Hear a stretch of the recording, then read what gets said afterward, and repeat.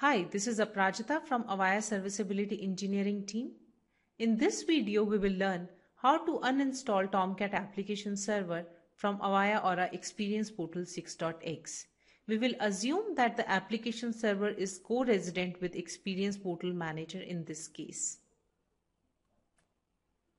Before moving on with the demonstration, let's have a look at what all will be impacted by uninstalling Tomcat application server.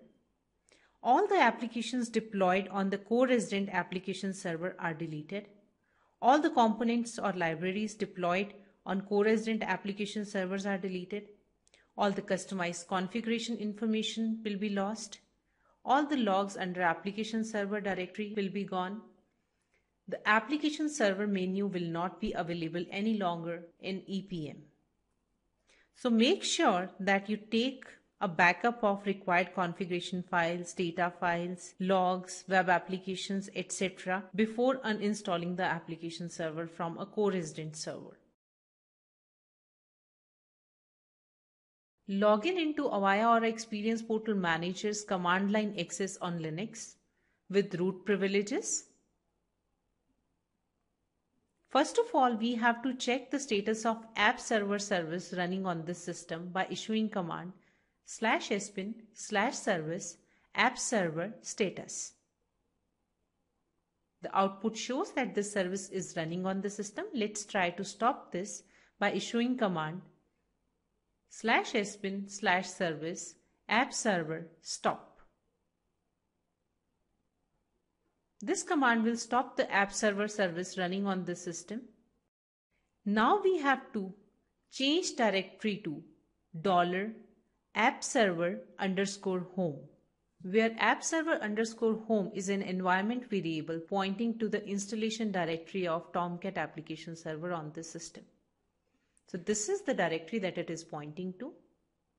Now we have to do change directory ... which means we'll come back to a parent directory of Tomcat, which is Appserver here. List here using command ls-ltr. If we see here, there is a Tomcat soft link available. We have to remove this soft link first by issuing command rm-f tomcat. Now this soft link is gone.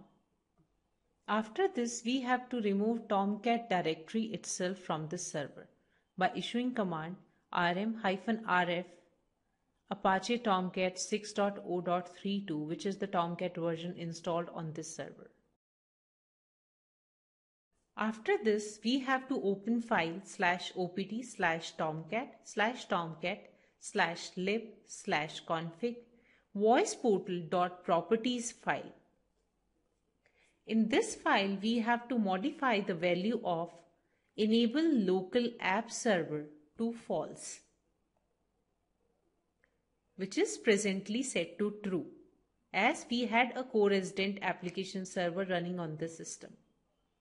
After making these changes, save the changes in the file and close the file by issuing command :wq.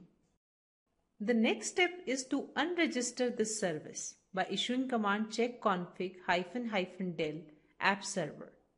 And after that, we have to remove the application server service script by entering command rm/etc/init.d appserver. Once we issue this command, it asks for a confirmation. Enter Y for yes, and this service will be deleted. Now the next step is to remove Appserver scripts from the system by issuing command rm/etc/profile.d appserver.star. As soon as you hit enter, it asks for a confirmation of removing appserver.csh as well as appserver.sh. Enter Y for both of them so that they can be deleted from the system permanently.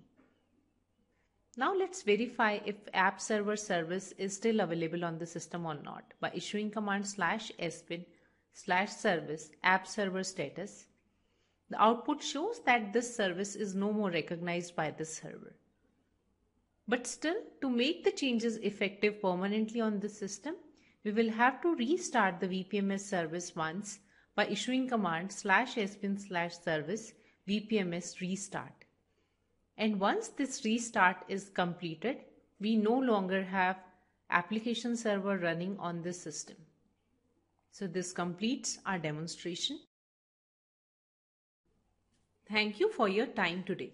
We welcome questions, comments and feedback at mentor@avaya.com or on Twitter @AvayaMentor.